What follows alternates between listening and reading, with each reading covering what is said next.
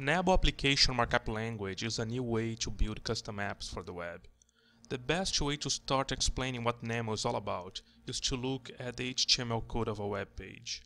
NAML gives you new tags that you can use to print the information you want and also handle the logic of the page.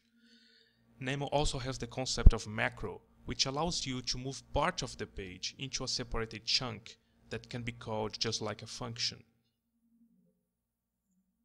All Nabble apps are built with NAML. In practice, if you look at the footer of any Nabble app, you're gonna see a link that takes you to the NAML code of that page. So if you click on the link, you go to a page called the Macro Viewer.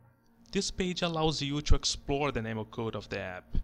So you can, for example, hover over the links, you get a tooltip with some explanation about that command, or you can simply click on a link and explore its code. So let's click on the app title macro here.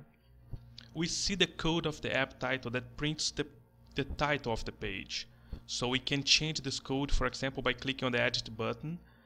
And then let me add a prefix to this title. Let's say, my great app. I'll save this change.